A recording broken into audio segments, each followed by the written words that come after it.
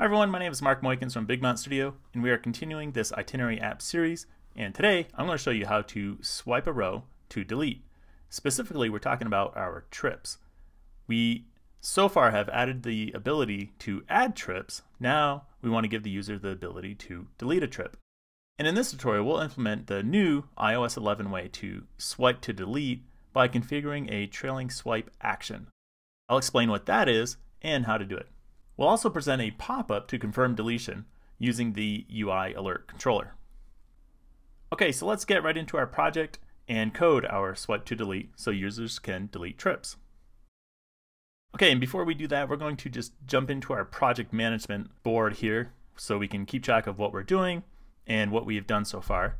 And in our last video, we added a photo to our trip, so we're going to drag that to the done column. And this week, we're going to delete a trip. There we go. Okay, now that we're in our project, we can begin by coding the swipe action. But first, you might notice over here in our project navigator that there's a bunch of M's, and that's because I forgot to commit after the last video.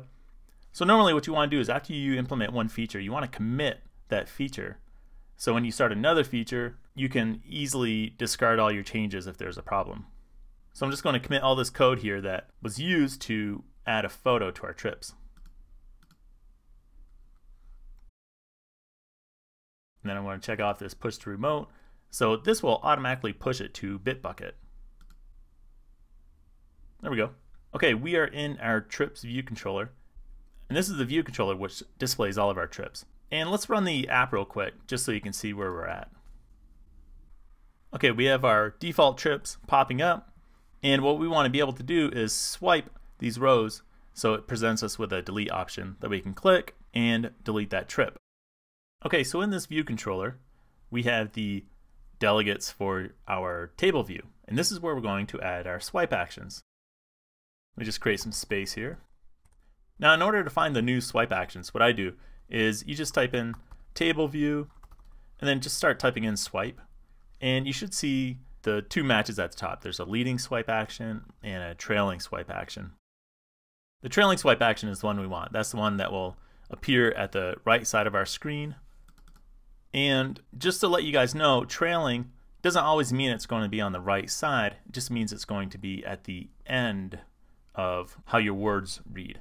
So if you're using a language that reads from left to right, like English, then the trailing will be on the right side. If you're using a language that reads right to left, like Arabic, then the trailing will actually be on the left side. So for us, we always want it to be on the left side because that's the convention where the delete usually shows up. Okay, now as you can see here, what it's looking for is a UISwipeConfiguration, and that's what we're going to return. But the UISwipeConfiguration is kind of like a container that holds swipe actions. So the way this works is we create actions, like delete, and then we add them to the UISwipeActions configuration, and we return that. So let's start off by creating our first action, which is for the delete action.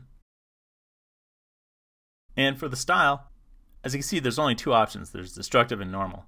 We want destructive because this is a destructive task, such as deleting data. Oh yeah, it says it right there in the tooltip. An action that deletes data or performs some type of destructive task. So that's perfect. That's exactly what we want. For title, this is text that can show up in the swipe action, and it's optional. You don't have to provide anything. You could just use an icon if you wanted to. But we'll just say delete. And then a contextual action handler. So this is code that you want run when they actually tap on delete. And you see we have some parameters here. So I'll just say contextual action. We'll call this view. And it's hard to tell what this next parameter is here, this third parameter. As you can see, it's just a function type that has a parameter of a Boolean and returns a void or returns nothing. So, but this is actually very important. This is what we want. And this is actually a way to indicate to iOS that your action was successful or it wasn't successful. And the parameter is actually called action performed, but you can't really tell from what it shows here. So I'm going to type in action performed as the parameter name. And then you have to define that function parameter like the way we saw it. And it was a bool. It took a bool and it returned nothing, right? Returned void. Another way of writing that is you can say returns nothing that way. That's just another way to show that a function doesn't return anything. Okay, so we have our delete, and this is where we're actually going to perform the delete. And then the last thing we're going to do is return a new UISwipeConfiguration.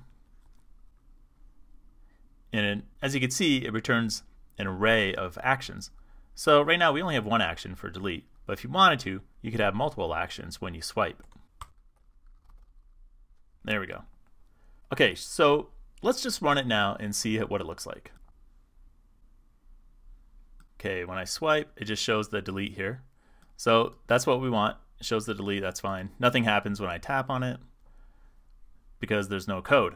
So let's customize this delete a little bit more by adding an X icon to it. And the way we add an icon is we want to add it to the delete action. And it's simply the image property. And we'll use an image literal. I did add an icon called delete, which is right here. And as you can see, it's a little X. So if you go into assets, you can see where I added the delete. And I just want to show you some properties here. What I added was a PDF. And a PDF holds the vector drawing data.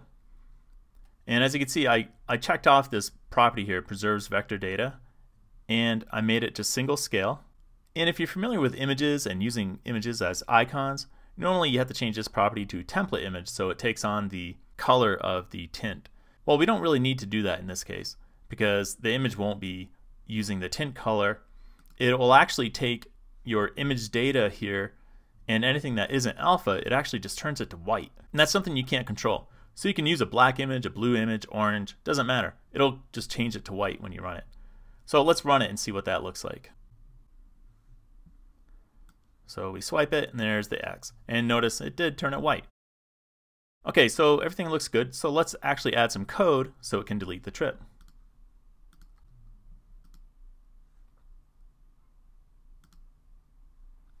Now, if you remember from previous videos, I put all the functions into this trip functions class. And you see delete trips here. Doesn't have any code in it. So we'll actually have to add some code before we can use it. And right now the trip data is being held in this data class. And here we have our trip models here. And we want to remove, add a specific integer. Yeah, that's probably the best one that we can use. So we'll actually need the index of where this trip model is. And what I'll just do is I'll just type in index. So we'll change this parameter here. Instead of passing in the whole model, we'll actually need the index of that trip. All right, that should do it. Now we come back here and we can use that trip function. And how do we know what the index is? Well, we can get that from the index path, which is right here. And we get the index by looking at the row. So the row in the table view will correspond with the index of the actual trip object. Okay, so let's see how that works. Okay, we click delete and still nothing happens. So the actual delete happened, but why isn't this updating? Well, it's because we need to reload the data in this table view to refresh it and show what the actual state of our data is. So we can do that here. We have access to our table view because it's being passed into this function right here. So we'll just take the table view and we will reload the data. Okay, we swipe, tap delete, and there we go. So it updates the table and it shows the current state of the data. But you notice when we do this, like it just disappears really fast.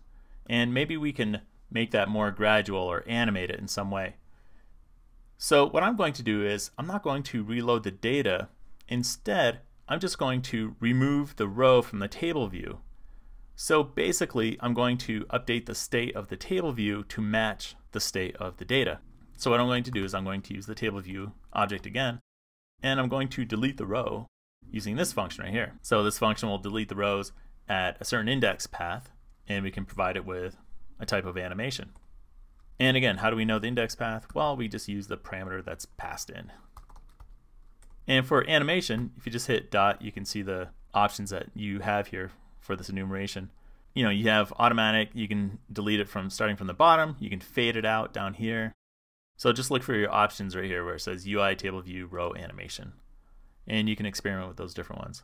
I'm just going to choose automatic for simplicity, and let's see how that looks. Okay, swipe, click delete, and it was a really nice animation when it deleted, but we still had this contextual action that's still showing, right? So why is that happening? And how can we get rid of that? So the reason why this is persisting is because we need to indicate that our UI contextual action performed successfully. And that's where this parameter right here comes into play, this action performed. So we have to indicate that yes, the action did perform successfully. And we pass in true to indicate that. So now if we run it, we can swipe it, click delete, and it goes away the way we expect it to. So if you want to be able to find information on this, it took me a little while to find this, but what I did is I start with here and I hold on command on the contextual action and I just click it, and then you show quick help, and this shows some information on the UI contextual action. And then click on this class reference right here. So it brings up the help file, which is perfect. This is what we want. And we want to look at this handler right here, this UI contextual action handler. So I'm going to click on this in it. And then if you scroll over, you see the handler is right here. And it's actually a UI contextual action handler. So you can click on that. And now it goes into the UI contextual action handler. And these are the three parameters, the action, the source view, and the completion handler. And inside the completion handler, it has the action performed. And this is the function that we're using. And that's why I called it action performed. So it matches this name right here. And you can see right here, a Boolean value indicating whether you perform the action. Specify true if you perform the action, or false if you're unable to perform the action for some reason. So we're going to need to call false on it if the person doesn't want to delete. But right now, they don't really have an option because they just click delete and it deletes automatically. So everything is working great as it is, but you may notice in some apps that when it comes to deletion, the app wants to confirm that this is what the user actually wants to do. So they present an alert asking for confirmation. So we'll do the same for the deletion.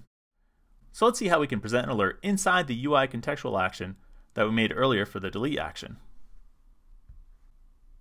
Okay, so we're going to work with this code block right here where we perform the delete, but instead of performing the delete, we're going to show an alert first. So I'm going to start by creating an alert and then adding a couple of actions, one for cancel and then one for the actual delete.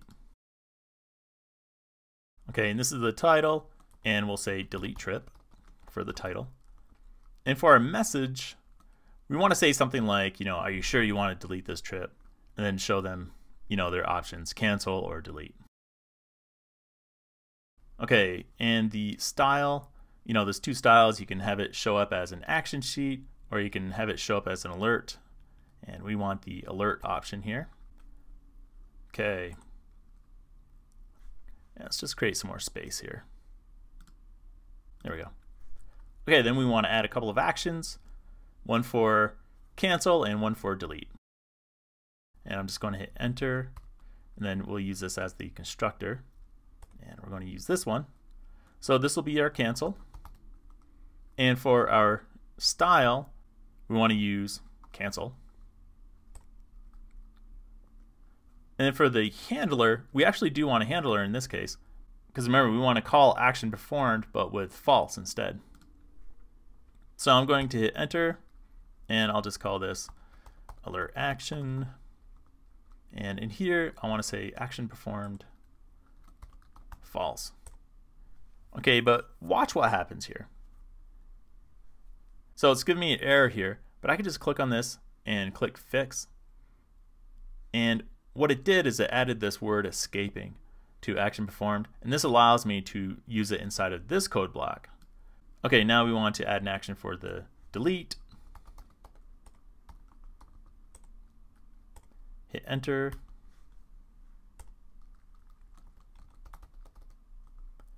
And what style do we want for this button? Well, this will be destructive. Okay, then I'm just going to grab this code right here and paste it in here. All right, good. Now we have our alert, we have our two actions, and then we just need to present it. animated true, and we don't have a completion handler. We don't need one. So let's delete that. And let's run it and see how that works. Click delete, and then we have our message here. Are you sure you want to delete this trip? Cancel. No, I don't. And you notice, because we said action performed false, it automatically swipes it back into place, makes it go away. So that's nice. And then if we click delete, it'll go ahead and perform the delete animation and remove that row from the table. And if you want, we can customize this further. You know, here it says, are you sure you want to delete this trip? But maybe we want to show the trip name, right? So if you want, we could get the name of the trip. We just have to maybe put in some code like this. We go into our data, we look at our trip models, and we want to be able to get the trip that we're on, you know, using the index. So we can do that again using the index path, looking at the row we're on, and that should give us our trip. And then we can just insert it into this message here.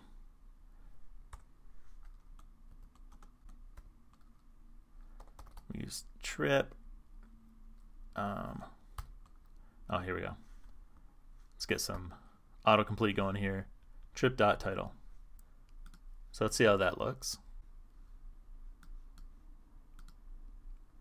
Yeah, are you sure you want to delete this trip? Trip Bali. And you say yes, delete. Now I use the word delete here, but you can use the word yes, and you can change this to no if you want. It's up to you on how you want to use it. And I just want to point out one more thing too. You know, because we made this contextual action destructive, that's where the red color comes from. Notice we didn't set this red color anywhere. So it shows as red because of this style is destructive. We could override that color if we wanted to. We could say delete dot background color, you know, equals, and then we'll say like color literal and just pick a nice color for it. You know, maybe you want a different type of red color. Let's choose this red color. Then if you run it, as you can see, it's a different type of red color.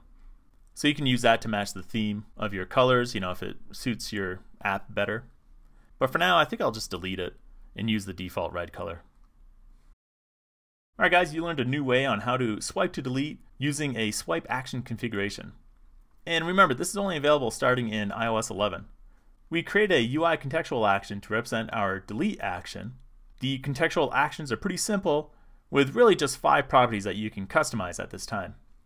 For more in-depth information on swipe actions, you can watch another video tutorial that I created on swipe actions, and I'll put a link to this video in the description below. Alright guys, thanks for watching. If you learned something new, click the like button down below, and consider sharing it. You can share it on your Twitter feed, Facebook, or your professional blog. Consider subscribing because there's going to be more videos coming out in this series. I think the next video we're going to do is we're going to swipe in the opposite direction and present the user with a modify or an edit option. If you want to help out my channel or this video, you can provide a translation for it by clicking on the 3 buttons down below and adding your own translation for your native language. This will help people in your country find the video. All right, thanks guys.